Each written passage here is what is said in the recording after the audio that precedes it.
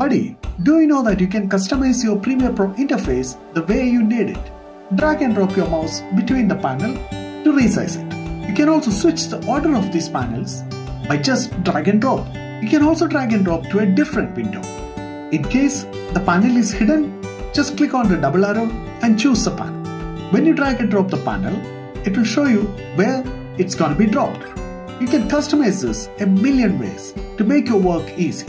For smaller panels, you can drag it from the top left corner and drop it.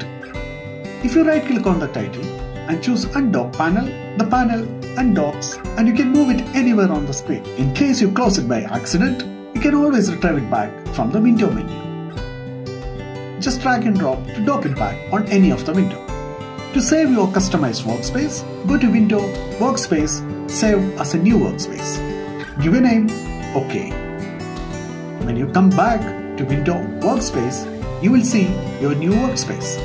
You can also switch between any of these default workspace